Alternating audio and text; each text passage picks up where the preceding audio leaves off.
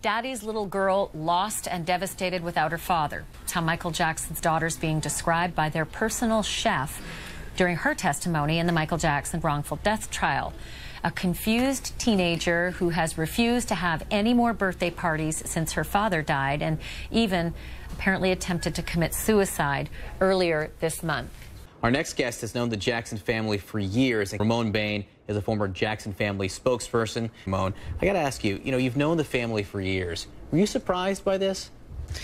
I was paralyzed, as most people in the country, having been Michael Jackson's spokesperson and general manager. I've been around Paris for a long time. Michael introduced me to her in 2002, and I believe she was 4. She was very articulate, very personable, very courteous. She was the apple of her father's eye, and he was the apple of her eye. I observed Michael in Paris.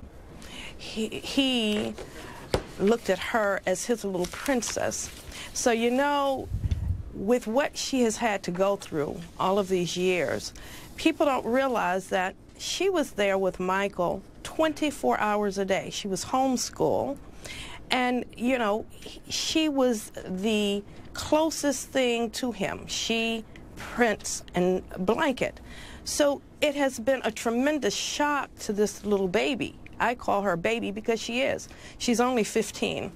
And I must admit, yesterday I received hundreds of calls from those who had worked for Michael Jackson, people from as far out as the Middle East, Japan, who were all concerned and wanted me to share with the Jackson family and with Paris that they love her. She is not alone, and we are wishing her the best. Her father talked to me for hours about his plans for her and her siblings. And let me tell you something. I want her to know that her father thought a lot about what she would do in the future. He had great plans for her, and I want her to know that he looked at her as another Angelina Jolie, Audrey Hepburn. He looked at Paris as someone who would carry his mantle philanthropically worldwide. And I want her to know that she is not alone out here, and her father's spirit and all of us who have been working for him for years are holding her up. Right. For whatever reason this happened, she can overcome it. Do you know any signs of anything like depression that she's been battling over the last few years? Well, I have not. I have spoken to members of the Jackson family. I must admit, I have not seen Paris since her father's funeral. I have been in close communications with her grandmother, on occasions, her grandfather, and her aunts or uncles. And I have not been advised that there has been any depression, but I tell you what, Michael Jackson passed in June of 2009. My mother, several months later. That was a traumatic circumstance for me at my age. And so you think about Paris, who was there with her father all over the world, sitting with him, talking about him and his life and his career. As a little child, we would go into Asia and Australia and Ireland, and Michael loved books and reading. And in those bookstores, they would have CDs, and so Paris would make Michael buy his CDs, if you can believe it. She is his #1 fan. There is not a #1 fan in Asia or Europe.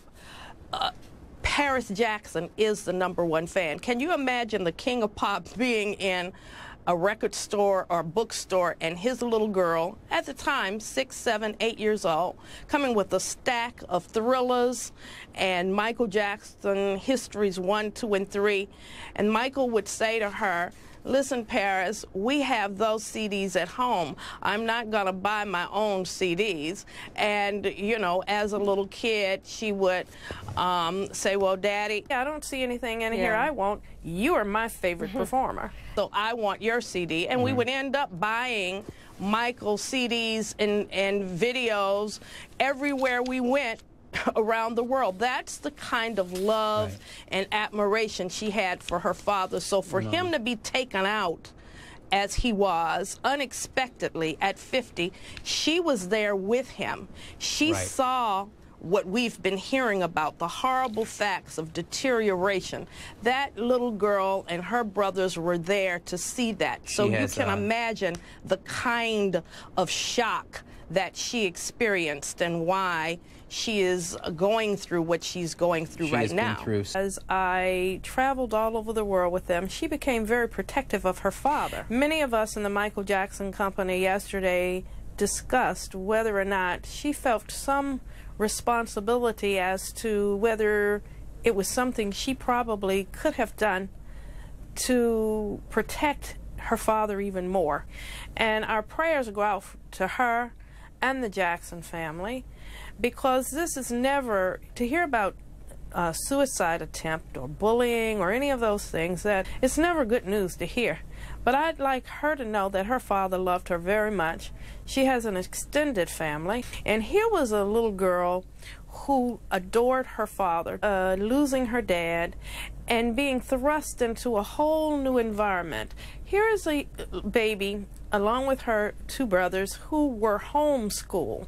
They were around their father 24 hours a day, even though there were sufficient housekeepers, nannies, tutors.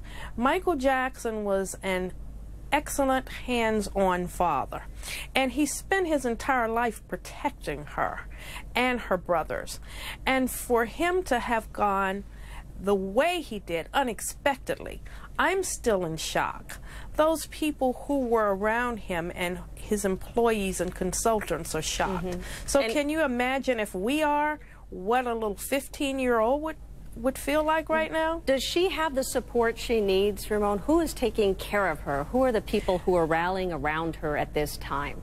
Well, her entire family and her extended family. And I tell you something, her grandmother, Catherine Jackson, and her granddad, and her her aunts and uncles, they care about her. Catherine Jackson has so much love for these kids. I sat down with Mrs. Jackson a couple of years ago, and when she talked about Paris, Prince, and Blanket, she talked about them as if they were her own children.